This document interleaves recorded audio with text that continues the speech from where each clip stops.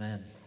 Well, a special welcome again to those who are friends of Faye and Tenny. It's great to have you here, and we are thrilled to be able to have you joining with us.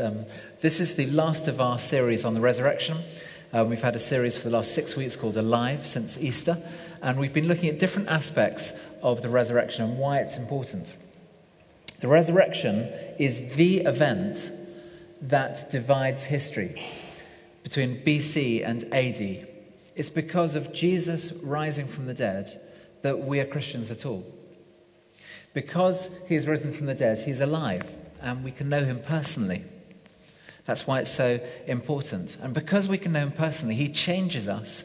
He can transform us because of the power that is given to us that can actually change us to be more and more like him, more and more like the people we were created by God to be. All the things that hold us back in our lives, all the things which kind of get in the way, all the things that drag us down, that we feel actually these are difficult things, actually find a meaning, but also find a way forwards in Christ. What I want to do today is to look at 3 things that help us to understand why the resurrection is important, and it's applicable to each one of us. And we get it from this passage today. And this passage in Romans, I'm always kind of nervous about preaching in Romans because there's so much depth, there's so much there, and I want to try and do it justice. And really, I have to be honest, I'm just going to scrape the surface of this, but it is so amazing. And it's amazing this reading fell on the same day that Dara was being baptized. That wasn't planned, but it is amazing because this passage really brings to life what baptism is all about and what has happened with Dara. So the first thing I want to say that the resurrection brings to life is a new beginning for us, a new beginning. Look at verse 3 of Romans chapter 6. Don't you know that all of us who were baptized into Christ Jesus were baptized into his death? So what was going on when Dara was being baptized? What's baptism all about? Well, baptism comes from the word baptizo, Greek word baptizo, which means to be overwhelmed. If you imagine a ship that's riding on top of the water, and I love sailing, and I love it when I'm sailing on top of the water, but there are occasions when the wind just gets the better of you, and the sail goes over, the boat goes over, and you begin to start kind of going down in the water. Now, boats, dinghies are designed to stay afloat. They have extra buoyancy and so on. But actually, sometimes the buoyancy doesn't work. And if you're in real trouble and you've got a boat that doesn't really work very well, you keep going down. And if you don't right it again quickly, you will keep on going down and down and down until it sinks.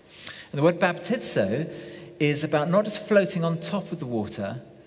It's a picture of a boat that's been submerged in the water. It's completely overwhelmed. It's completely covered inside and out in water.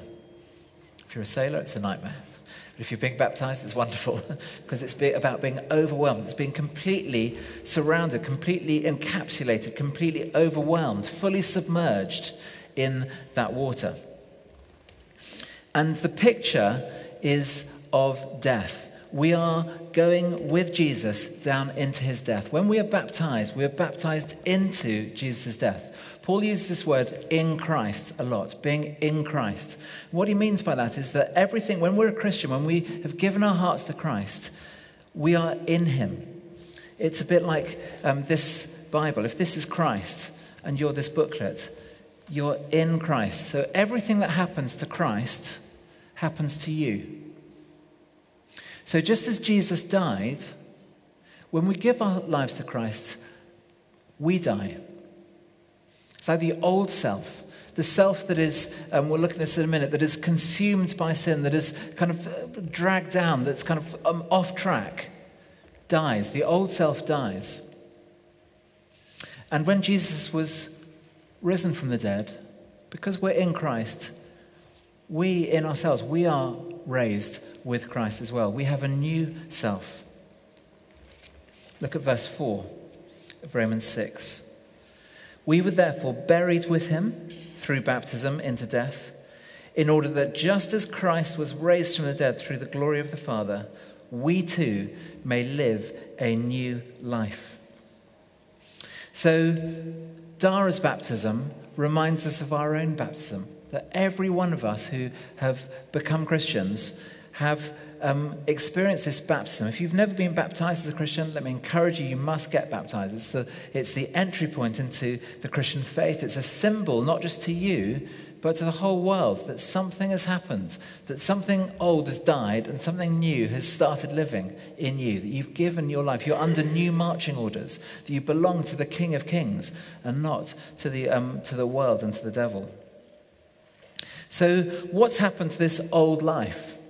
Well, the things that we've done wrong in our lives, the things where we're kind of orientated in the wrong direction, the regrets that we have, the sins that we might have got caught up in, those are gone.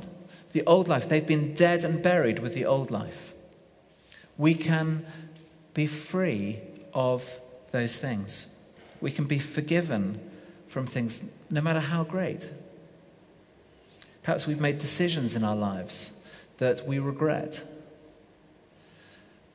The reality is those decisions, the response, the realities following those decisions will happen, will be in place. But actually, what has tangled us up in them, the things which have bound us to those decisions, we can be free from, because that's part of the old self that's died, and we have a new self.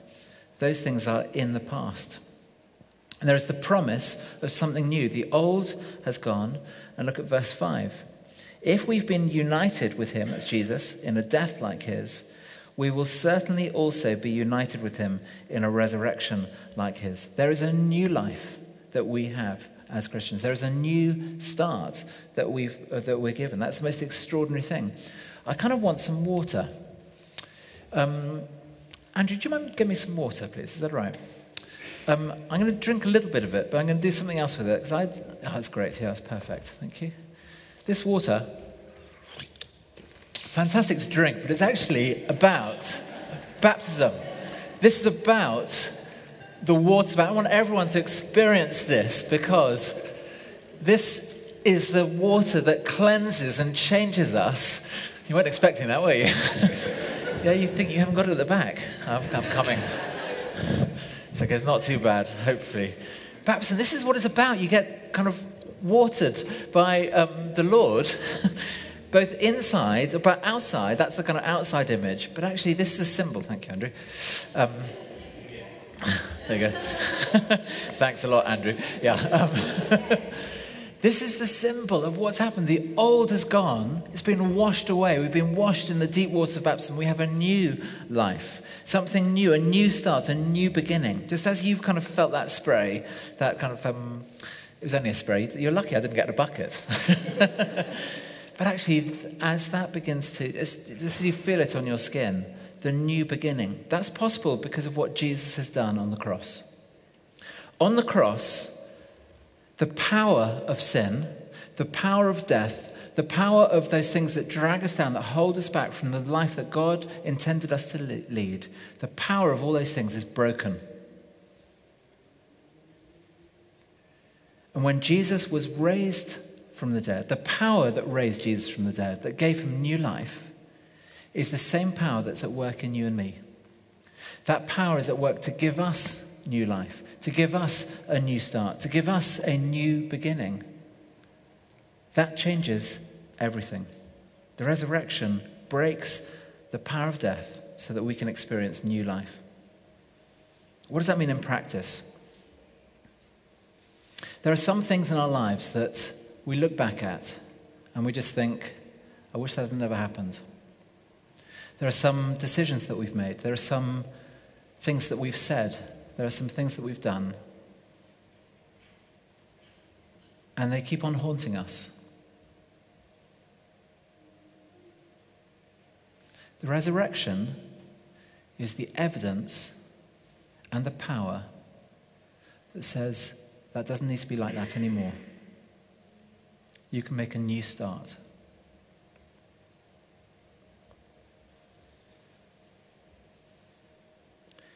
Second thing we see here that brings the resurrection to life for us is that we are given a new freedom. A new freedom. Sin is more powerful than we think it is. I think the problem with us human beings is that we kind of dabble in sin. We dabble in it. We know that it's not right when we sin, when we do things wrong.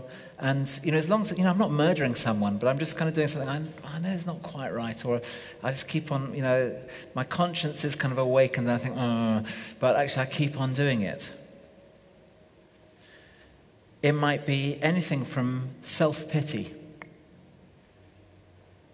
to gossiping to a lust for money or sex or power, those classic things for leaders. It might be a white lie. Let's think about white lies. It's a bizarre thing to call something which is a sin. A white lie. Does that mean that it's just a slightly different coloured black lie? A lie's a lie, even though we call it a white lie. We think it's actually a good kind of lie, but it's still a lie. The reality is that sin is powerful and it grips us. It doesn't matter if it's a small amount of sin or a big amount of sin, it is still a sin. It still distorts our relationship with God, with our relationship with other people, our relationship with our community, our relationship with ourselves. Paul here, writing Romans, this letter to the Romans, says it's actually like being a slave. It's like being a slave to sin. Look at verse 6. For we know that our old self was crucified with him, so that the body ruled by sin might be done away with, that we should no longer be slaves to sin. Ruled by sin, slaves to sin. This is actually the reality. When we try to detach ourselves from these things, we realize actually that it's a bit more difficult than we thought. It's like, we had a chain here. We used to have a chain somewhere. I used it for a talk a few weeks ago. But imagine my legs being chained and me being padlocked to those chains so that actually I can't get loose. I can say, okay, well, I'm just slightly kind of,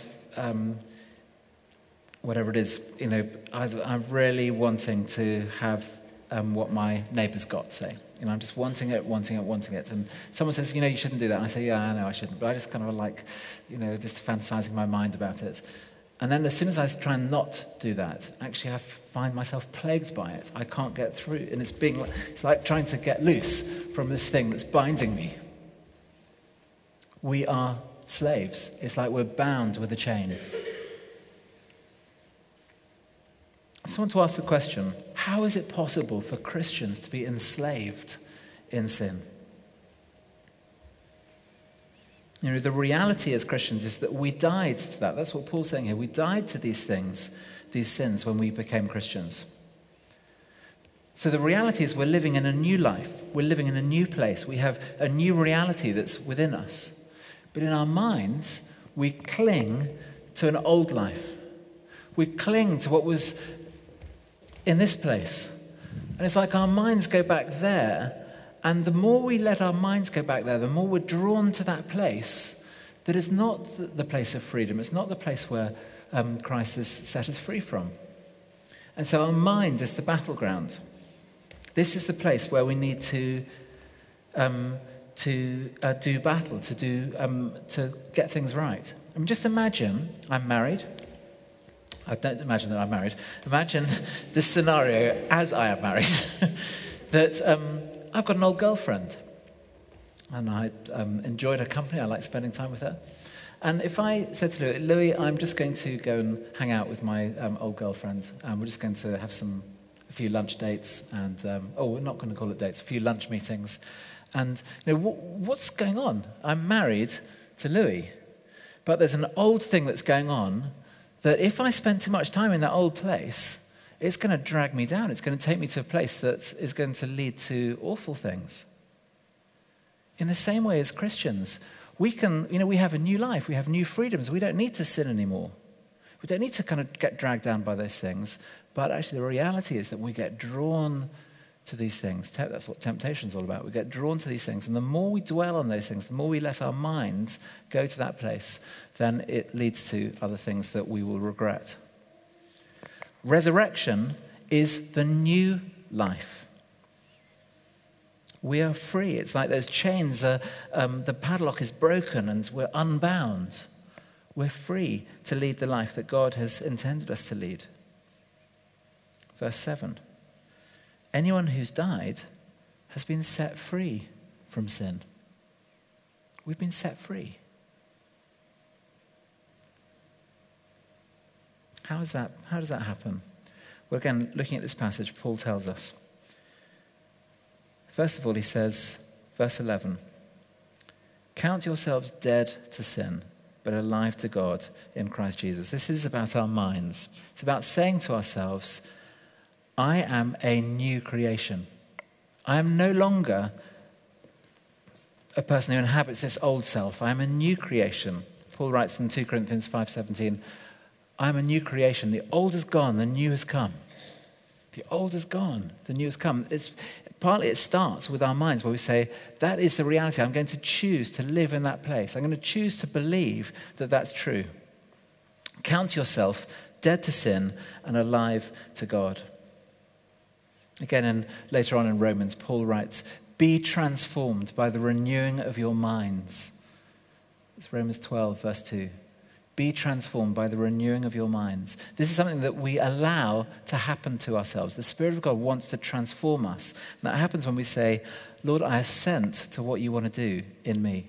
I want to have my mind renewed, and so be transformed. That's the first thing he says. Count yourself dead to sin and alive to God. That attitude of the mind. Second thing, in verse 12, do not let sin reign in your mortal body so that you obey its evil desires. So the second thing is about an action to take. This is something where we just say, don't let it happen. Don't go to the place where, don't ring that appointment, ring up your old girlfriend and say, let's have lunch. Don't do it. Don't let the action lead to sin. And I think this is where meeting with other Christians is so important. Here at St. Paul's, we have connect groups.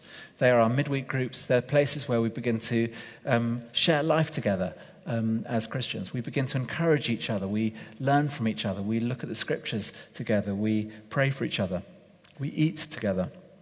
And it's in those places that we begin to form relationships where we begin to trust each other enough to say, help.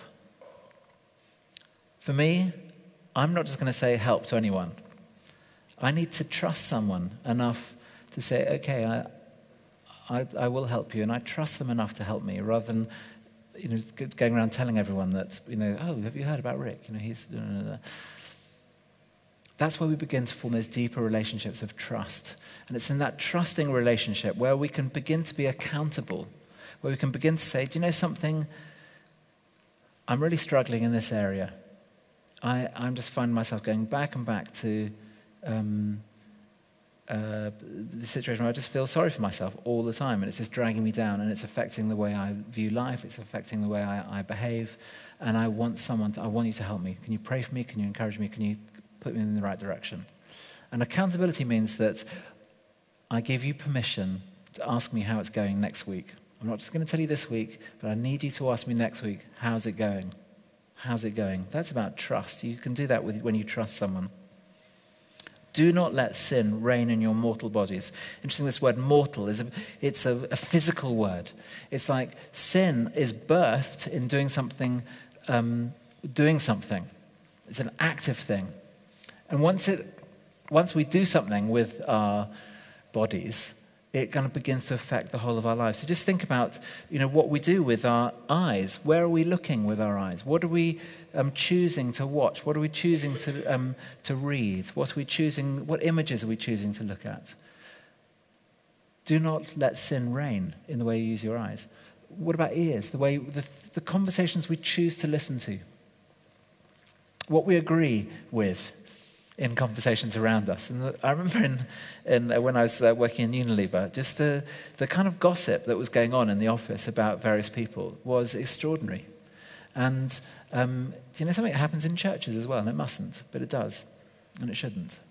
We need to be those who don't do that kind of thing anymore. We choose to use our ears in a different way. Our hands, if we use them for service rather than for getting into trouble. Our feet, not letting our feet take us to places where it's going to be dangerous for us, where it's going to be difficult for us, where we know we're going to end up in sin. Do not let sin reign in your mortal bodies. Count yourself dead to sin and alive to God. about our minds. Do not let sin reign in your mortal bodies. It's about an action. Then verse 13, the first part of it, over the page. Do not offer any part of yourself to sin as an instrument of wickedness. This is about specifics. Again, think about your eyes. What am I going to watch, Lord? About our ears, about our hands and our feet. Don't offer any part of yourself to sin. So in this, recognize the power of sin. Recognize the power, how it can just be very subtle but leads us into places we shouldn't be going to.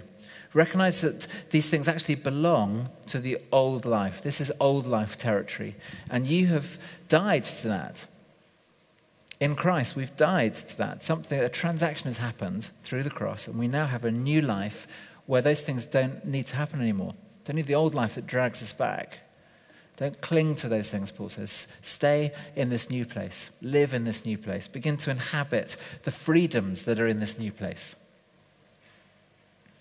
You can do that through the power of God.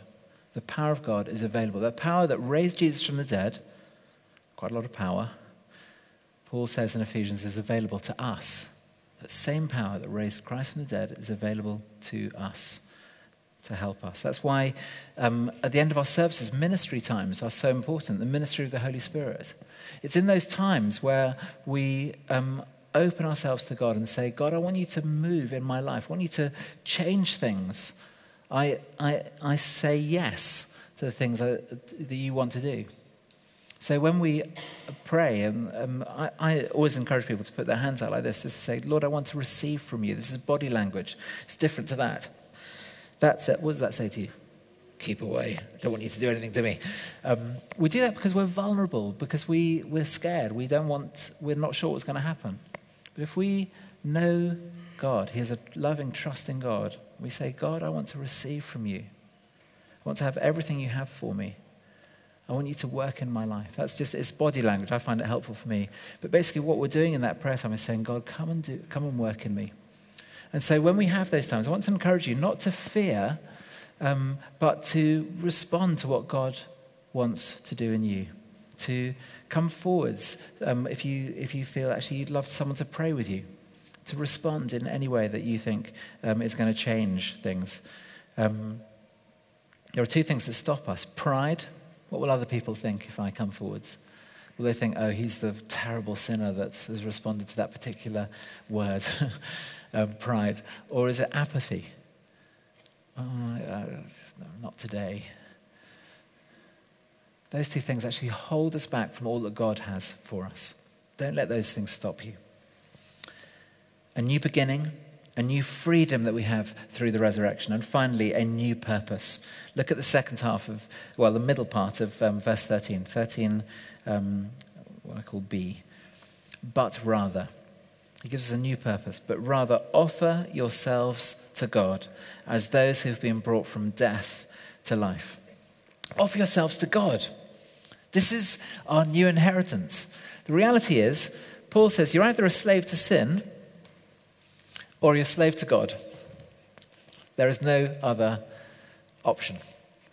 You're a slave to sin or you're a slave to God. And the reality is we need to, in this new place, in this new freedom, with this new beginning, when we begin to serve God, we experience a new purpose that is just transforming, a purpose that is meaningful, that gives a purpose to every single person in the church, every single person in the church for the world. He's given us new life. He's given us new hope. He's given us new purpose. And the difference is that you can make a difference in this world by submitting to and serving God. You can change the world. I've seen this happen. I've seen it happen to me. When other people have served me, when someone invited me to come to church for the first time to hear the gospel, and when I responded, when I was 19 years old, it transformed my life. I'm so grateful for Tim and Philippa who invited me. Philippa's life was transformed because Louie, my wife, did the same thing for her. She led her to Christ. People that we encounter, that we pray for, that we speak about, that we encourage, that we serve, that we love, that we bless, their lives will be transformed through you.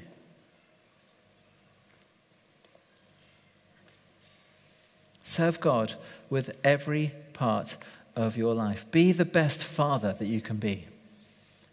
Be the best mother that you can be. Be the best friend that you can be.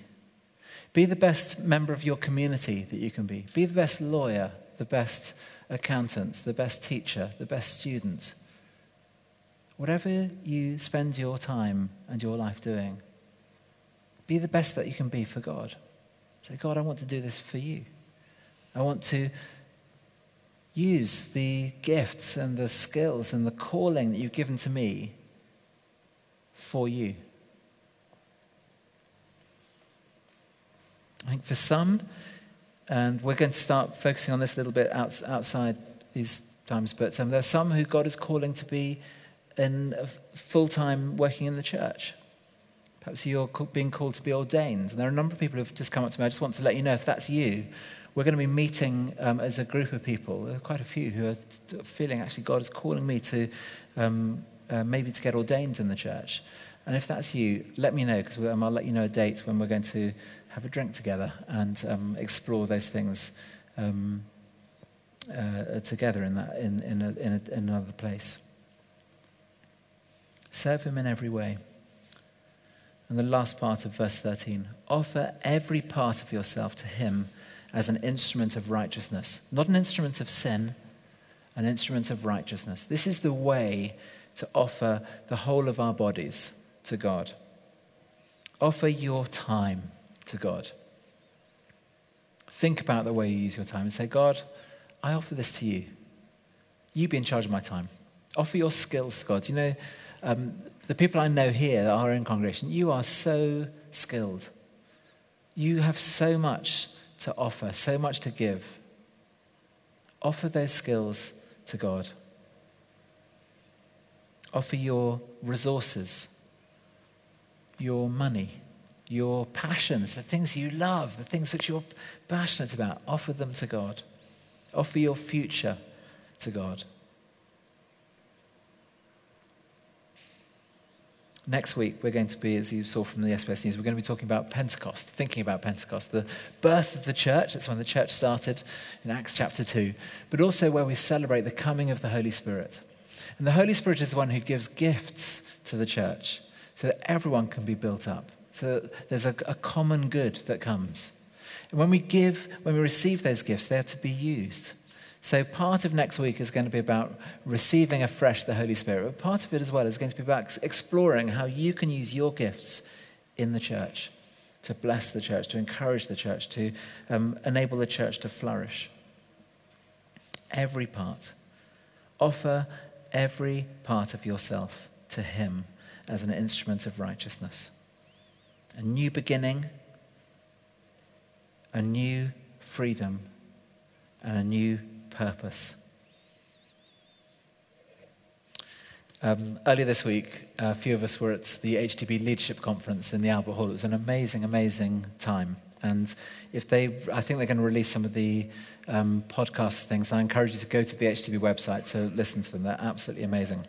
But there on the Monday, we heard about a man called Daryl Tunningley. And he was being interviewed on the stage. And he said that he told a story. At 11, he started to use drugs. By 16, he was he was addicted himself, and he was selling large quantities of drugs to others. And he became a debt collector. He went basically asking people for the money that they owed, and it was pretty vicious. There was one occasion where these grass trimmers he used on the bottom of someone's feet because they owed £300. So that was the way that he was getting people to pay their debts. At 17, he took part in an armed robbery. He was involved in stealing car batteries from expensive cars. And then he thought, well, I'll move on to the expensive cars themselves. And he got involved in one which involved an armed robbery. And he was arrested, and he was sentenced to 5.5 years in prison. When he went inside, he was very aggressive. He was an aggressive man. He would just punch someone and then ask questions if he didn't like them. And people stayed away from him. But there was, on one of these rounds, he was, the people were kind of coming around with the library trolley, and he was offered a book, and the person offering to him said, "We'd like to come on an Alpha course." Alpha course is an opportunity to explore the Christian faith.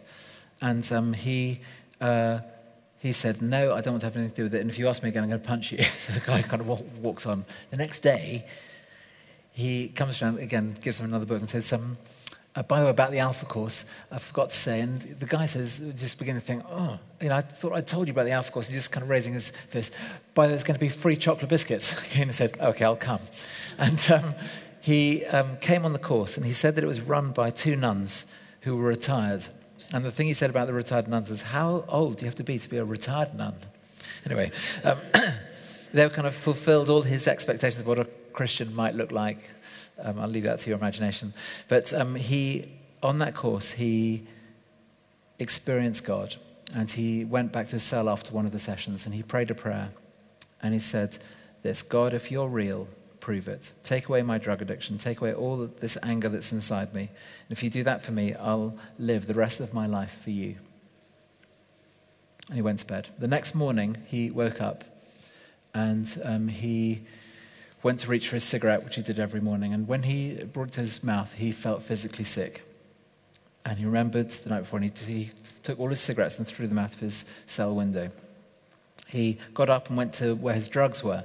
And he reached for his drugs, and he felt the same physical sickness. He didn't want to take them, so he threw them out of the window. He said, actually, they were very lucky, the round of prisoners who do the cleaning up in the mornings, because it was before then the clean-up happened, so they would have got their supply. But he threw them out the window, and as soon as he did that, he stopped feeling sick. When he looked in the mirror to shave, he didn't recognize the person who was in front of him. That person was smiling back at him. In fact, he said it was beaming. It was a different person. And since that day, he hasn't touched drugs. He hasn't smoked. He hasn't drunk. He hasn't been in a fight. In the prison, he started helping running Alpha Course. And he told us that over 500 people had done it in that particular prison. He then got moved to another prison and started Alpha in that one. Prison officers started coming to him to speak to him and asking for advice and counseling. When he left prison, he was met at the prison gate by a man who was working for the Caring for Ex-Offenders program that's also started out of HTB. And this person was a local magistrate called Mark Finch.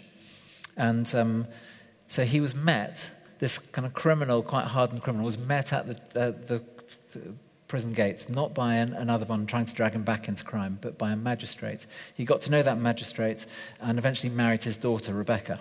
Amazing. They've now got 2 children.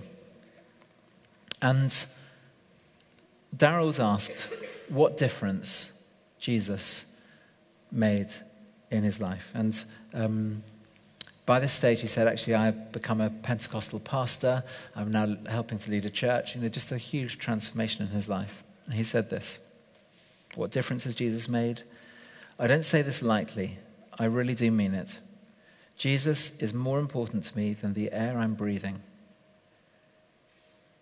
He said this: "Now he's my everything.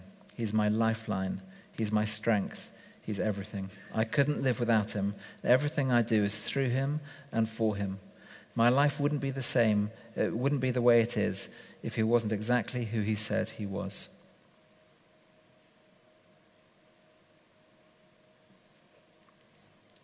The resurrection shows us that our lives can be transformed, that we can have a new beginning from the old self.